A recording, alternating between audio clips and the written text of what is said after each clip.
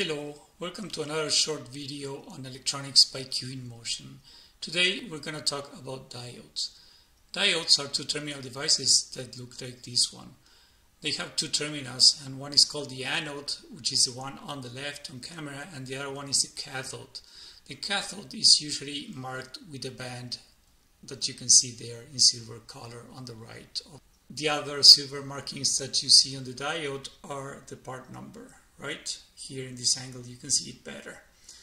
Okay, so let's see how this works. A diode is a device that allows current to flow only in one direction. For instance, here I have a resistor and an LED. When I connect the anode of the diode to positive and the cathode to the rest of the circuit, current flows through the LED. If I reverse it, current doesn't flow. Okay, so it allows current to flow only in one direction. If you connect it backwards, current doesn't flow. Okay, so that is all good, but what are some applications of this? What is this good for? Okay, one option could be from preventing damage to a circuit if the batteries are inserted backwards, right? Because if the polarity is reversed, the diode is going to be like an open circuit and no current is going to flow and no damage is going to happen to the circuit. Most commonly, diodes are used for rectification. That means converting AC into DC. As you may recall, AC means alternating current, and it means that the polarity is alternating several times per second. For instance, I have this circuit here, and the polarity is what we're going to be calling positive, when positive is on the red and negative is on the black. We have a diode, a resistor, and an LED. If we reverse the polarity, right, putting positive on the red and negative on the black, the LED remains off because the diode is blocking the flow of current because it is reversed.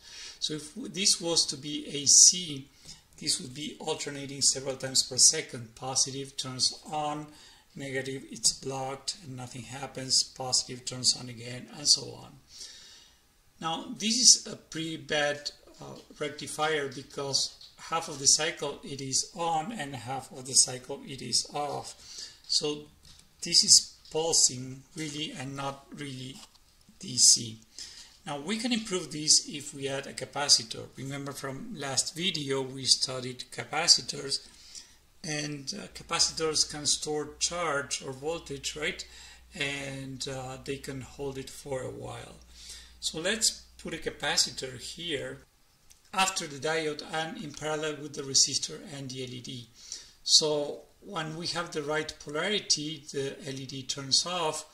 When it switches, the LED slowly turns off. But remember, this is happening several times per second, right? So when it is the right polarity again, the LED turns on again, and the wrong polarity, nothing happens. The capacitor keeps discharging, but it will be recharged again a few milliseconds later. So negative polarity, the capacitor holds the charge. Positive polarity, the capacitor is recharged again and the LED turns on. All right. Okay, so that's the way a diode works as a rectifier. Now, something to keep in mind when working with diodes is that you're going to have some voltage drop on the diode when the diode is conducting.